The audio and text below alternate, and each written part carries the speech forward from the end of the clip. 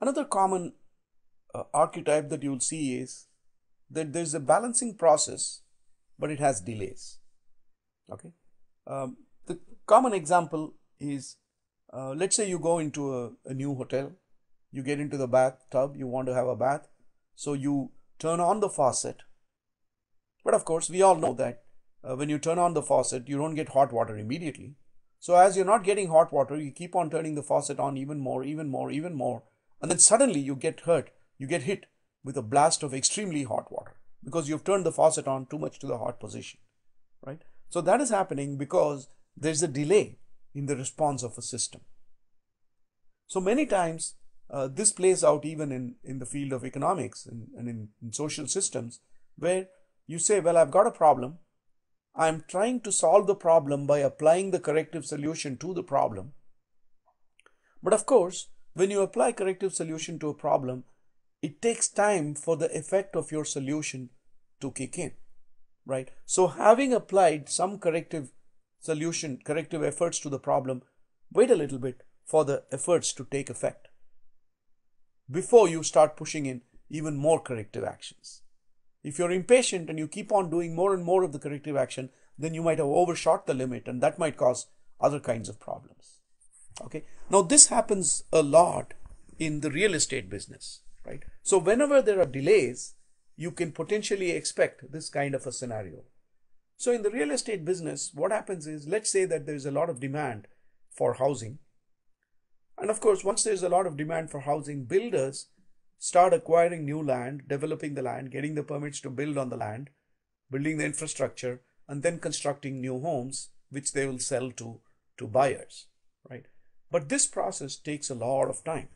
Acquiring new land, getting the permits and so on can take years, right? So that's the delay. That even though there's demand, if they could come up with homes immediately, then of course they could sell those homes and make profits because they understand there's an immediate demand. But they can't do that, right? And while this delay is going on, lots of other developers are also doing the same thing in trying to respond to this demand for homes. So what happens is that invisibly, you think there's a demand, and a lot of people have developed because of the delay in being able to construct new developments. There becomes a situation where there's overinvestment, right? Because let's say you are a builder, you get this new development, you start constructing. Another builder is also doing the same thing. They're starting the process of acquiring new land and so on and so forth, right?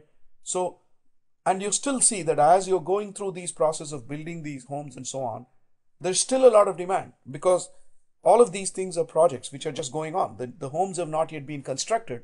So there are still people out there looking for homes. They haven't bought homes, right? So you think there's still more demand, and you continue to develop not only the properties you already acquired, you continue to look for more areas where you can buy land and develop. And as a result, when all of these homes become available, you'll realize that you've overinvested and there's not that much demand to buy all these homes, right? And then you have a big slump because there's an oversupply, and suddenly all the demand has been fulfilled. There's an oversupply, there's a glut of homes on the market, and the price just collapses. Okay. And then of course people don't get into the real estate development area at all for decades. And then suddenly you see that there's a shortage of houses, and then this whole process begins again. Okay. So this is one of the reasons why we observe business cycles, right? That there are so many new processes, there are so many things where when you try to create new capacity, when you try to build new factories and so on, there's a delay in the process. And while there's a delay, what really happens is we don't have an accurate measurement of the actual demand, and we end up overshooting the demand, which causes a glut and collapses the market. And then the process begins again. So this is really the source of business cycles that people see in economics. And this is also an archetype that we see commonly. Okay. So example is real estate. So the managerial implication of this is, in a sluggish system, by that we mean in a system where you are not able to see the response to an action immediately, it takes time for something to respond. Aggressiveness produces instability. right? In a sluggish system, you shouldn't be too aggressive. So for example, suppose you have headache, you take a pill and you wait for 10 minutes, 15 minutes, nothing has happened and you're still having your headache. You take another pill, right? 15 minutes later, your headache is still not subsided. You take a third pill, right? Now what happens is that the first pill was probably already acting, and if you had given it a half an hour, it might have solved the problem. It might have reduced your headache. But what now has happened is that by being aggressive, you've taken a lot of headache pills, and that you might have, at this point, you might be in an overdose situation. You might run into a lot of other problems, right? So in a sluggish system, wait for your actions to take effect, and then if necessary, take further action. Okay. Otherwise, being excessively aggressive produces lots of other problems. Okay. So that's the situation with the archetype of balancing process with a delay. Okay. Now, shifting the burden to the intervener is just like the shifting the burden archetype, except that in the shifting the burden to the intervener, we are explicitly looking at the quick fix being an external intervention, okay, which is relying on some outside people to solve the problem, whereas the fundamental solution is to develop your own internal capabilities, right? So this is just another example of the shifting the burden archetype. Okay. In general, the shifting the burden archetype does not always talk about the quick fix being an external intervention. The quick fix may be just, taking a pill or, not maintaining your machines and things like that. That is a quick fix. So it's not necessarily an external thing. Whereas when you have the shifting the burden archetype and the quick fix involves an external entity, then you say it is shifting the burden to the intervener. Okay. So the idea here is teach people to fish rather than giving them fish. That's the managerial solution, right? So don't just give them fish. Don't just give them the solution or, hire an external person to do it. Instead, develop their own abilities to solve their problems. Okay. This is another common archetype, eroding goals, which is you set a goal to say, well, let's say we want to achieve a sales of 20 million next year. And the actual sales come in at 16 million, right? Then for the following year, you have two ways of dealing with the situation. One is to say, well, we didn't meet our goals, so let's work harder, let's solve the problem, let's do fundamental changes in the organization so that we are able to meet this goal of 20 million. That's one way to meet your goals. Another way to meet your goal is to simply adjust the goal downwards and say, well, you know what, for the following year, our sales goal is going to be 18 million, and we meet it, right? So you can meet the goal either by working harder or by reducing the goal. Eroding goals is when people reduce the goals in order to meet the goal, rather than taking fundamental actions that will enable you to meet the original goals. We do this all the time, so there's no need to give great amount of examples, but you see also companies and economic systems doing exactly the same thing. Okay, so you may have GPA goals, you're not meeting them, you either work harder, or you say, well, it's okay, I thought I want a GPA of 3.5, I'll be happy with 3.3. Okay, or a company says, we want to have promise a delivery time of 3 days, they're not able to meet it, and then say, okay, subsequently from this point onwards, our delivery time is 5 days. Okay, so the managerial solution here, of course, is hold the vision. There was a reason why you set your original goals at whatever level you'd set them. There must have been a rationale. So hold that vision, work harder, and try to meet the vision. Okay. So here's the budget deficit scenario. You have a pressure to reduce the deficit. You can take actions to reduce the deficit, or you can simply reduce the goal of how much you want to reduce the deficit. Okay. So that's a common archetype as well, which is eroding goals. Here we are looking at an archetype which is escalation, and this always happens in competitive situations. The great example of escalation, of course, is the arms race. They have nukes, we build nukes, they build more nukes, we build even more nukes, and so on and so forth. And what is going on here is when you have got a competitive situation, if you have results of A relative to B, those lead to actions by A, which lead to A's results, which affect the results of A relative to B. So, for example, let us say that you've got the number of nuclear weapons of US relative to Russia. This was not Russia, USSR, back in the time when the USSR had not collapsed. Okay, so here we say, well, we both have equal number of nukes. So let's say we go and build more nukes. So now we are in a situation where we've got more nukes than they. They say, okay, let's go and build more nukes than they have, right? So now they have restored parity. Now we say, okay, we want to get ahead, and so on and so forth, right? So it keeps on escalating. Looking at it from a business perspective, this could be simply two companies which are just ruthlessly cutting price. And eventually what happens, of course, is that both companies go out of business. Okay, so price wars. That's a very important thing as well.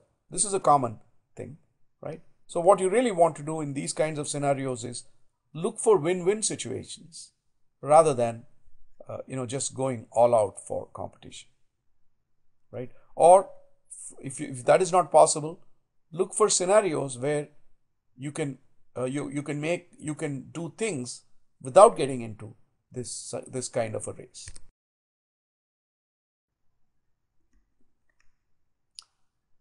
This is also a very common archetype called success to the successful. And what we're really saying is, take an example here.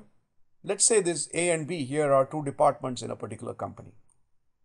Okay. So now let's say that for whatever reason you say this year I'm going to give more money to department A, right? So you allocate money to department A, and of course department A uses the money, does well. So now you say next year, you say, well, you didn't allocate money to department B, so they didn't do all that well. But next year you're saying, I'm going to award the money based on the performance. A performed better, so I'm going to give money to A. So A becomes even more successful. And of course, all along B is becoming less successful because B is not getting enough money. And the more successful A becomes, the less money B gets, right? So this is the success to the successful archetype. This happens all the time, and there are many, many examples of this in business. And in fact, what really is happening is this is the phenomenon by which rich get richer. That's what the phenomenon is, right? If you're rich, you're able to afford better education. You can go to better colleges.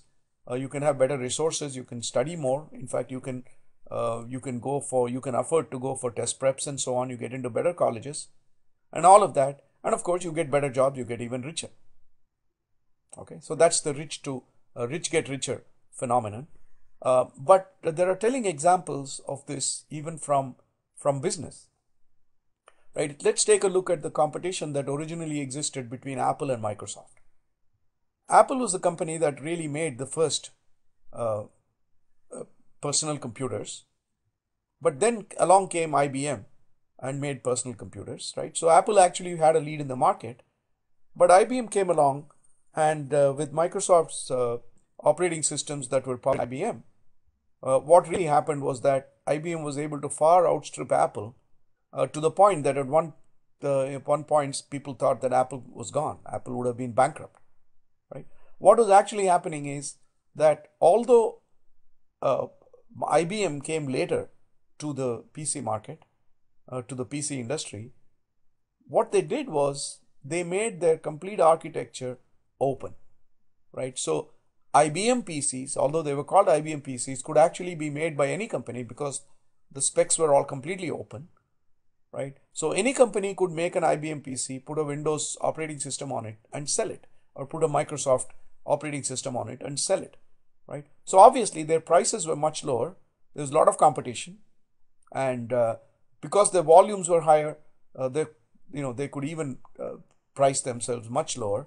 So it turned out that Apple, because it was closed, was more expensive, right? But there are other issues as well. Because they were cheaper, IBM PC's market share started rising, and because their market share started rising, it became more attractive for people who were writing software for these computers to focus solely on writing software for IBM PCs, right? Because the market was much bigger, and it was not in the interest of small software developers especially, to release two versions of every software product that they had, one version for IBM's and one version for Apple. So eventually what happened is more software products started becoming available for IBM PCs, which made it even more attractive, which made their sales even higher, which made their prices drop even more, and which made it even more attractive for software developers to develop for the product. Eventually, this process almost wiped Apple out of the face of this market. Okay, so that's success to the successful. The more successful you become, the more attractive your product becomes in many other dimensions than just price. Right? In this example, we saw it as software, and in fact, not just software. The same argument applies also to peripheral devices. People who make peripherals start making peripherals for your platform rather than for the other platform. Okay, the same kind of argument, the same kind of phenomenon played out earlier in the videotape market. Originally, there were two competing formats for videotapes. One was VHS and the other was Betamax. In fact, VHS is the format that finally won, but in fact, Betamax was the format that came first to the market. But exactly like in the Apple versus IBM PC scenario, Betamax was a proprietary format. Only one company made the players, only one company made the tapes. Okay, so even though they were the first players to the market, initially they came to the market, they sold the video cassette players, they sold the videotapes, and movie studios produced their movies and made them available on Betamax tapes for the public to buy, right? And initially this was the only game in town. Subsequently, what happened was VHS came as a competing format. VHS was a format that was an open format. It was created by a group of companies, and they licensed out the technology to make the video cassette players to many companies. As a result, there were many manufacturers available for video cassette players. Many brands were available in the market. The prices were lower, and slowly the market share of the VCR format and the VCR players started creeping up, and it became more attractive for studios to make their movies available in that format. So initially, studios were making their movies available in both formats, but the moment the VHS format started becoming popular, several studios said, well, this is the more popular format, I'm going to make my movies only for this format and not make the movies available in the Betamax format. Okay, just like in the computer case, we were talking about software vendors. Same thing here, movie studios. And eventually what happened was that Betamax got wiped off the consumer market altogether. Right? This kind of effort is what is called as the network effect. Right? And the network effect essentially leads to a winner-take-all kind of a scenario, the rich gets richer scenario. Okay, so that's what it is.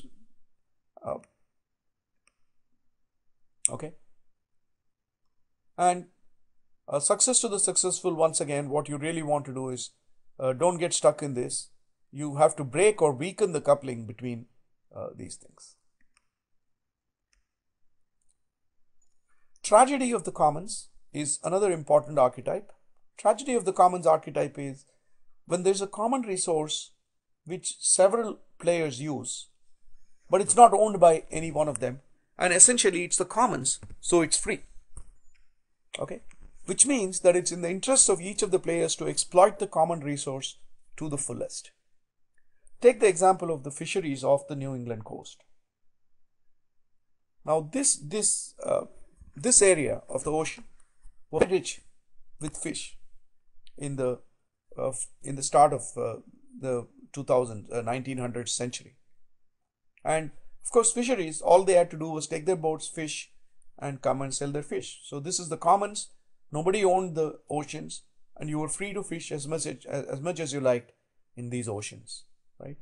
But as people were on fishing in these waters, there was overfishing, and what was happening was that the fish population started actually reducing, right? So we were fishing the oceans in such a way that the ocean was not able to replenish the amount of fish that was taken out as fast as the rate at which the fish was being taken out, right? So the replenishment rate of fish became lower than the rate at which it was being fished.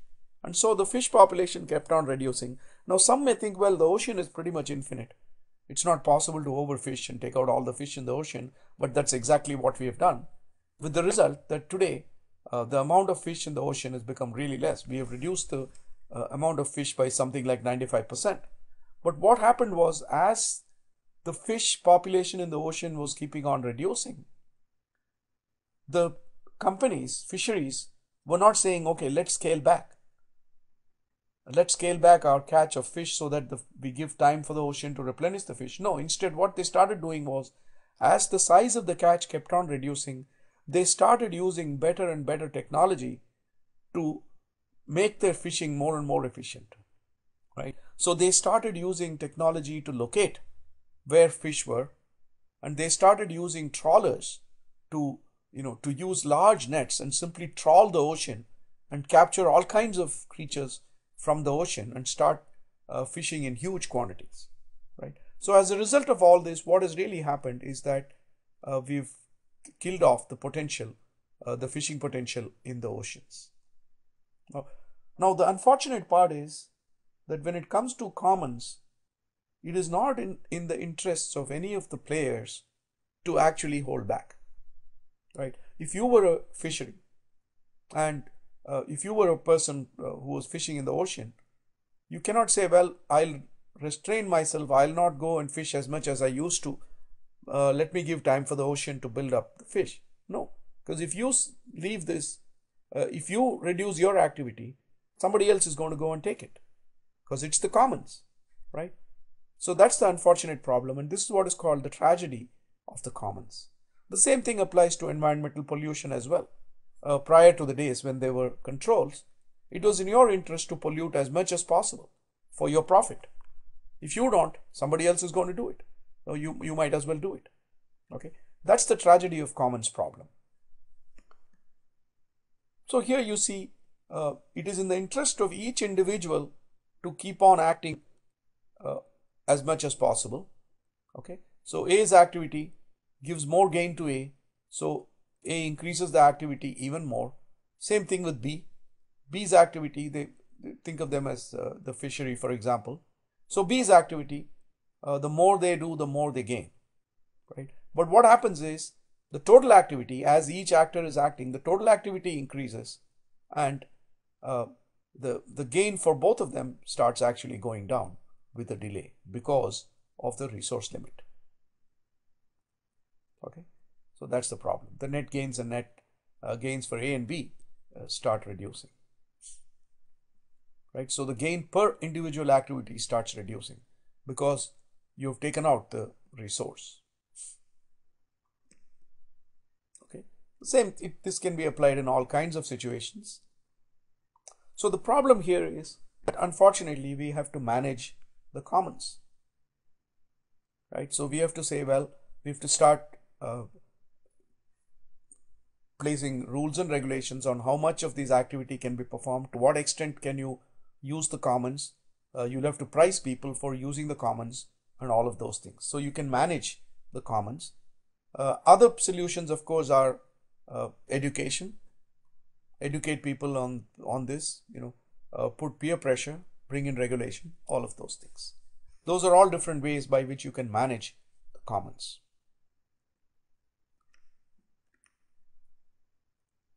Another archetype which we've already seen is fixes that fail. So you have a problem, you think you've got a fix for the problem, but there are unintended consequences which don't really solve the problem. This was the example which we started with the dictator in Romania, but we've seen all other kinds of examples as well of this. Another example is you've got a company, it's producing, but of course periodically you have to idle your plant to perform preventive maintenance on your equipment. If you do that, of course, you're going to lose production time, you're going to lose profits. So the fix you may think for this is to say, well, I'm going to simply not do preventive maintenance at all and keep on running my plant to the fullest. But then, of course, the consequence is that your plant is going to break down and you're going to have a much bigger problem on your hand. But why we keep on doing this is that this doesn't happen immediately. We keep on doing the bad thing and we get away with it for some time. So we think that we are off the hook. But eventually, of course, it's going to come and bite us. Okay. Or the other example that we spoke about earlier, borrowing to pay interest on loans. Right. So again, the problem here is, the solution here is, use short-term fixes carefully, maintain your long-term focus. This is sort of analogous to shifting the burden. Okay. So this is another example you could say of shifting the burden. You're shifting the burden from the short-term fix, from the real solution to the short-term fix. Growth and underinvestment. This is also a common archetype. So this is sort of related to limits to growth. But here the problem is the limit is self-imposed. So let's take a company that's growing a lot. You've got demand. You keep growing. But what then happens is that you don't build your capacity to manage the growth. Okay. So that is growth and underinvestment. So while you're growing, you also have to keep investing on building your capacity to continue the growth. Okay. So this is sort of like saying, remove the impediments to growth. The way you remove the impediments to growth is by investing. Okay. So the impediments to growth might come in several forms. One is you might run out of production capacity. Second is you might run out of managerial capacity, and so on. Okay. All of these are different impediments to growth. For example, you've got a company that's growing a lot, but while it's growing, you may also have to invest in customer service. If you don't, then eventually your customer service is going to become bad and you won't be able to grow anymore. So that could become the impediment to growth. So while you're growing, you also have to think about, well, what are the things that are going to come and bite me? What are the things that are going to prevent me from growing any further? What are the consequences of growth that I need to manage? And you have to invest in those things. Of course, there's a good reason why companies don't invest in all of these things, because they think, well, I'm growing now. How do I know if this growth is permanent? What if I make investments and my growth stops? Then all my investments are going to go waste. So it's a real tricky balancing problem, but that's a challenge. Successful companies manage to play this game very well. Okay. So when there's demand, create capacity early. By capacity, we mean capacity for managing the process, whatever it is, whether it's production capacity, customer service capacity, R&D capacity, whatever it is.